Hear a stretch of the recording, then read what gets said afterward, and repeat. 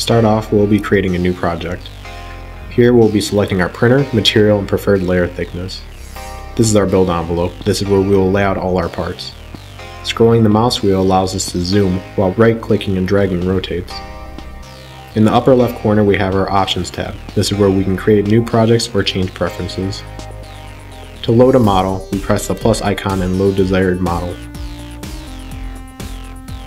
Now, it doesn't really fit on the platform, so to just play around with this part, we can resize it with this tool. We can resize it to a certain percentage, so in this case we'll do 30%. Now it fits. Using the compass in upper left corner, we can translate the part across the platform. With this option, we can rotate the part. We can snap by 90 degrees or put specific angles.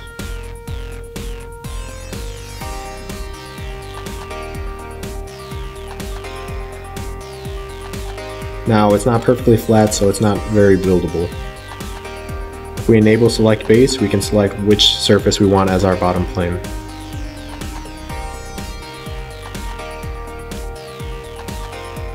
Once we disable it, the upper right corner option does the same thing.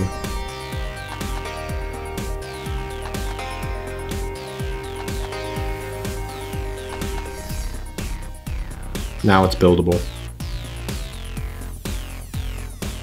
But if we want more, we can make copies. Using the bottom right option and dragging allows us to create additional copies. Now we have two perfectly flat parts.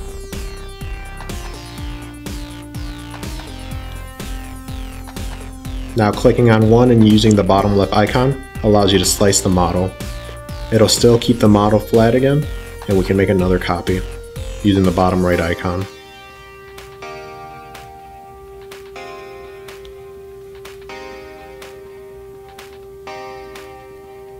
In the upper right corner, we have the print setup. This is the same window that we saw at the beginning, and this allows us to change the printer, material, and layer thickness on the fly. Below that is the layer slicer. This will take the part and create a layer by layer preview of the printing process. Again, it's the little eyeball icon. Next, we're ready to print. You see we're getting an error stating we don't have supports. Now if we hit the Fix button, it will add supports. Typically flat bottom parts are fine to print, but some parts may not have one. Now they're a little close together, so using the auto placement tool, we can space them out a bit. In this case, we set spacing at 2.5 millimeters. We can increase this to whatever we want.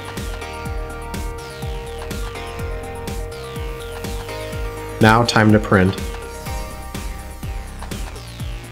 Here we can change the job name to whatever we want. In this case, we'll call it Job 4. Our printer is selected, so we can just send the job straight to the printer.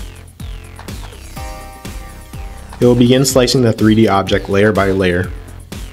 This may take time depending on the size of the part.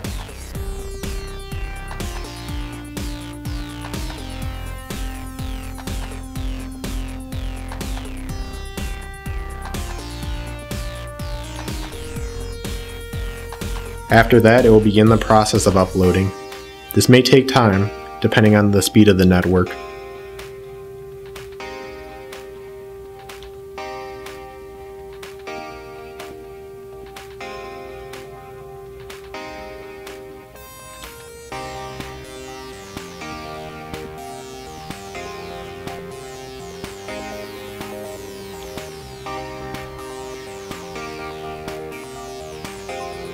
The upload is complete and we can get printing.